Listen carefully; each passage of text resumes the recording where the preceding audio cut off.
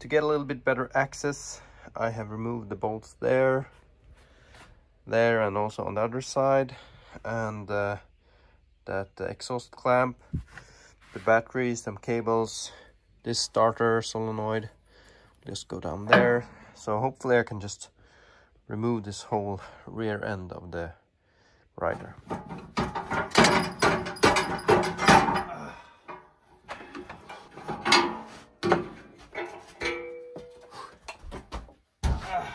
I remove all the oiled oil because I will turn the mover on the side.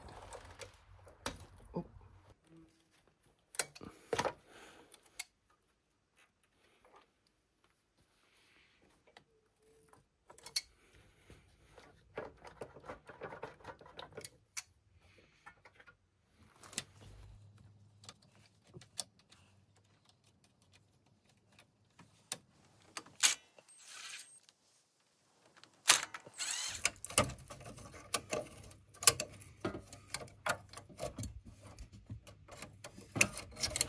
So here's the size we need, 3/8, and this is the 10mm, and it's a little bit too big.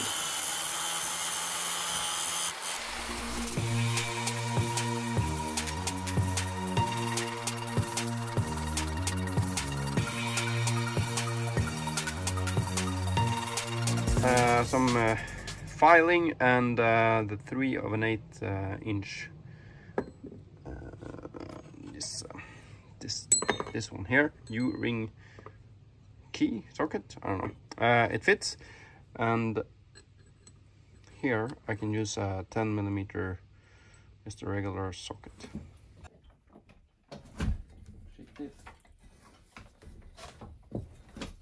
Okay.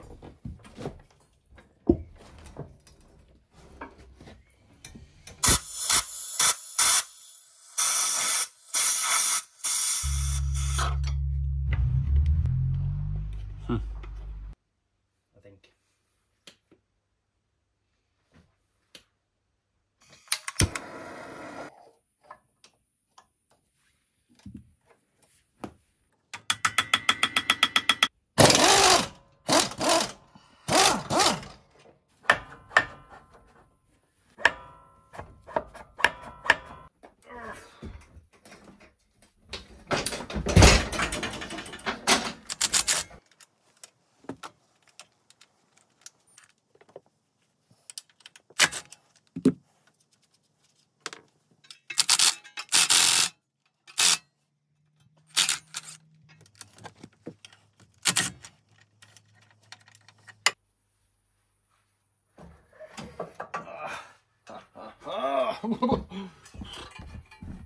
I have to transfer this part here and also the key from the shaft. I'm trying to line up this pulley, you know, the part for the key with the key, because the engine is supposed to be something like this. This is back, so come igen där då. Ha! Get that bolt in there, everything else attached, and then almost done.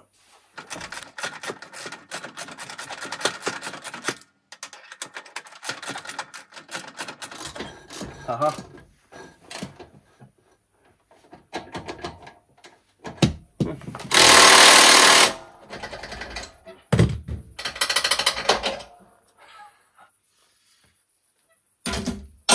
I have put on some more accessories since yesterday.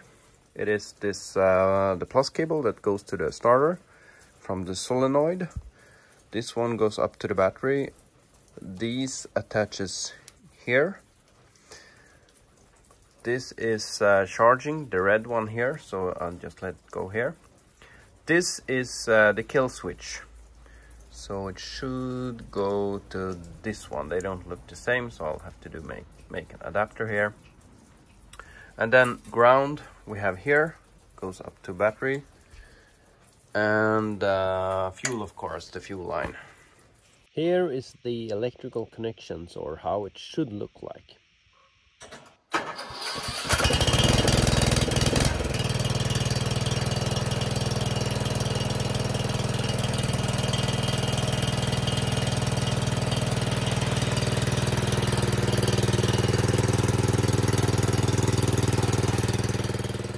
I know now that the rider works well, so I need to cut up this pipe and make it fit between the exhaust here and the intake of the muffler here, because the old engine was a side valve and that exhaust port was here.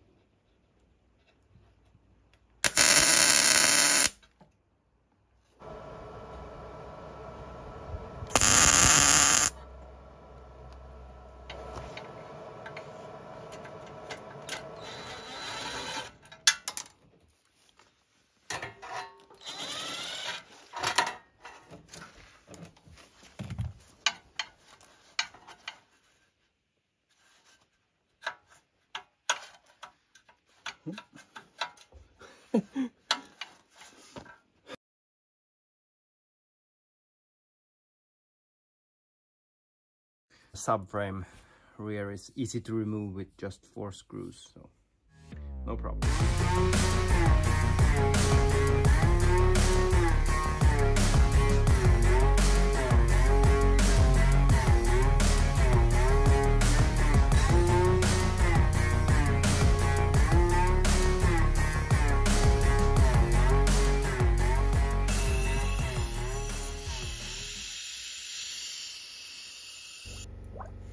Now we have a working manifold, and you can buy these already fixed from Husqvarna. Just get one for the overhead valve engines and they fit.